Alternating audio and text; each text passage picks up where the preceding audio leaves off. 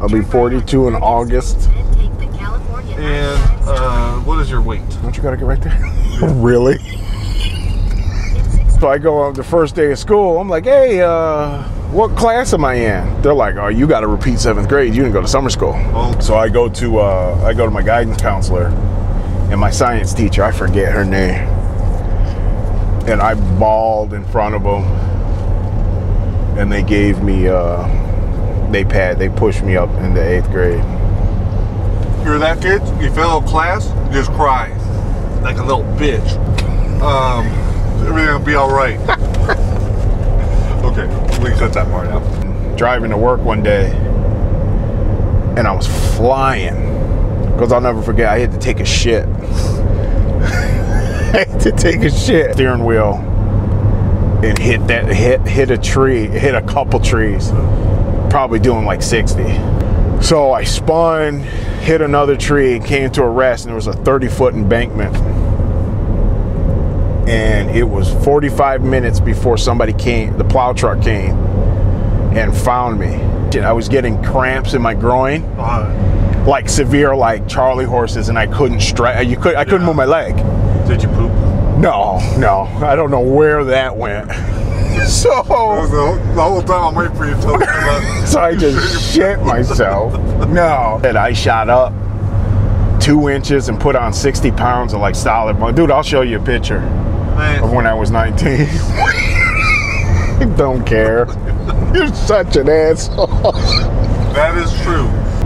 Why you decided to start training? Was it for fighting? Was it for exercise? Just go into where you were at. I had started. Let me finish my fucking sentence. I had started.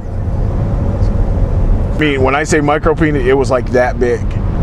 And then I went to school with another dude. His was fucking inverted. Some sad stories. All right, back to MMA. Did we train in the gi a lot? No. Not that often. Dude, your gi looked like fucking a homeless man's pajama. Dude, I hated your fucking gi. Dude, you had like bell bottoms. I think it was a judo gi, wasn't it? Yeah, we did, dude. We used to hang out all the fucking time. What are you, brain dead? Yeah, there's all sparring sessions. All right, so they made you and Travis View the co-main event, and they asked me if I wanted to fight Travis again, and I was like, no. I was like, nah, I don't want to. He's a wrestler. I don't fight wrestler. Let him beat the shit out of Mark. Yeah, let him beat the shit out of Mark.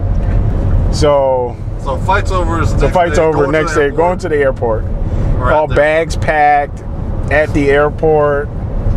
Mark goes up first, gets his ticket.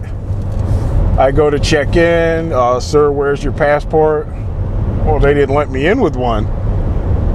Well, you can't leave without one. Well, I'm a U.S. citizen. Here's my license.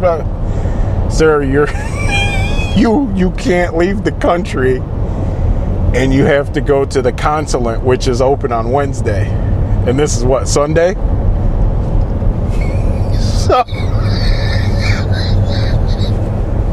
So I'm stuck like Chuck. I look at Mark. He's like, hey, I gotta work tomorrow. You good?